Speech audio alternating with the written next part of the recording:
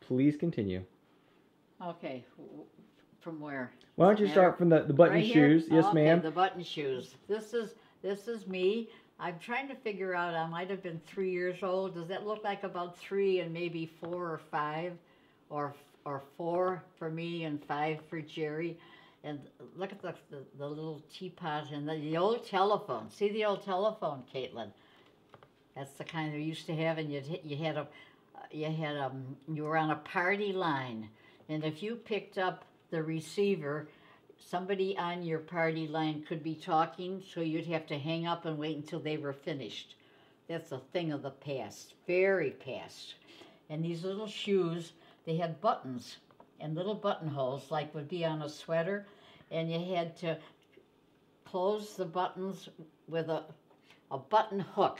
It was a little long thing with a little hook on the edge, and you take a hold of the button and pull it through the loop.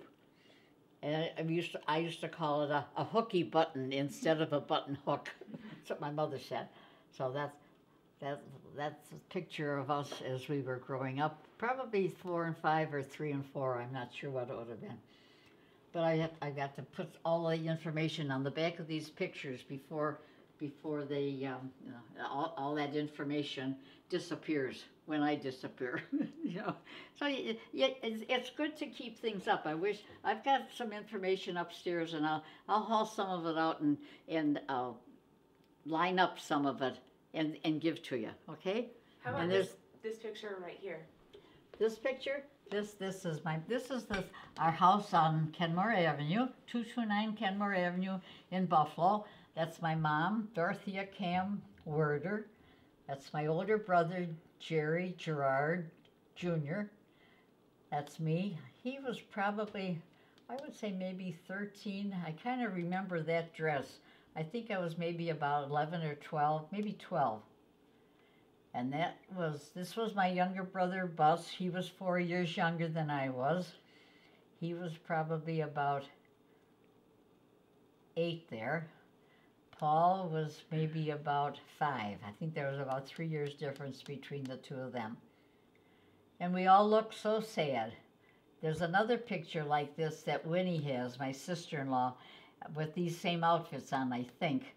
And we looked happier because we had a smile. So I don't know whether the photographer made us not smile and made them smile or whatever, but I said to Winnie, I watched your picture because we look happier. We look like a bunch of sad sacks there. Look at poor Bus. He looks, he looks forlorn. He does. Doesn't he? It was Bus's actual name? Pardon me? What is Bus his real name? Richard Paul Jr. What year was that, Graham? That was probably 30, 31. Look at the old furniture, the old stuffed chair. This was a fireplace, and it was a wood-burning fireplace, but I don't ever remember having a fire in it. See, there's an old radiant heater in there that you used to light with a match, and you'd get some heat from that. But I remember that living room. Yeah, it was, yeah. And that was in Kenmore? That was on Kenmore Avenue, yeah. Yeah.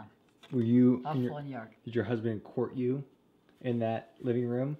Oh yeah, exactly, right, yeah.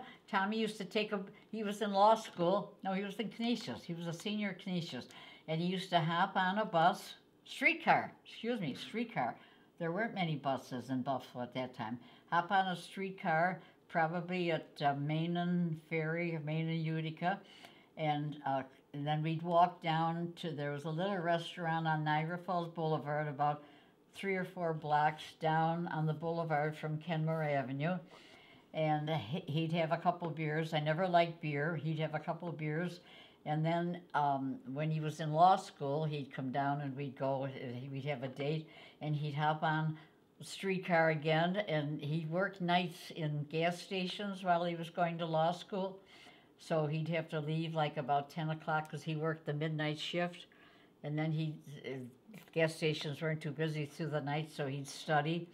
So it was a good part-time job to study, because you were just maintaining really some property, and not pulling a lot of gasoline, I guess, So and then he'd take a streetcar and go back home. Nobody had cars. I mean, young people didn't have cars, not the poor young people.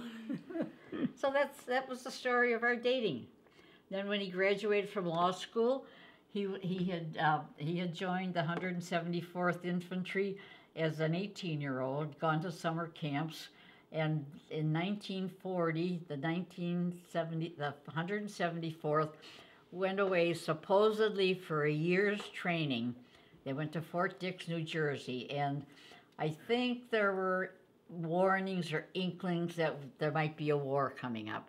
And I think that was why the government mobilized these National Guard units and had them do some training so that when war did break out, they'd be qualified to enter into it and to do something and take care of whoever our enemy was going to be, who ended up was Hitler, right? Right. And that was World War II? That was World War II, yeah. So.